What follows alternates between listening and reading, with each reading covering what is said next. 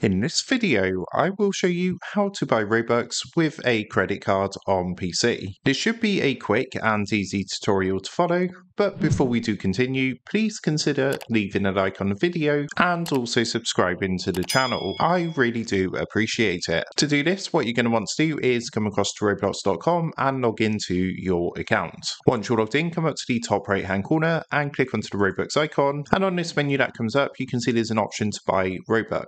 So give that a click. What that's going to do is take you to a screen like this where you can see some different Robux packages. So for example, for myself being in the UK, you can see, for example, we can get 24,000 Robux for £199.99, and there's variable prices and different packages. There's also a Roblox premium subscription, which is a monthly based subscription, and what this does, it basically gives you 1,000 Robux each month for the price of £9.99. In this example though, we're going to be looking at how to just purchase a one-off package. So what I'm going to do is go for this one here for £4.99, which gives you 500 Robux. All we're going to do is simply click onto the Robux itself, and what it's going to do is take us to the secure payment screen.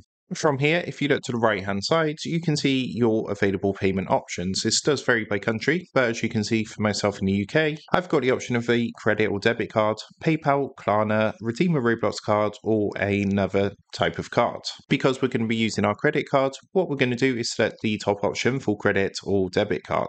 So I'm just going to give that a click, and it's going to take us to the checkout screen.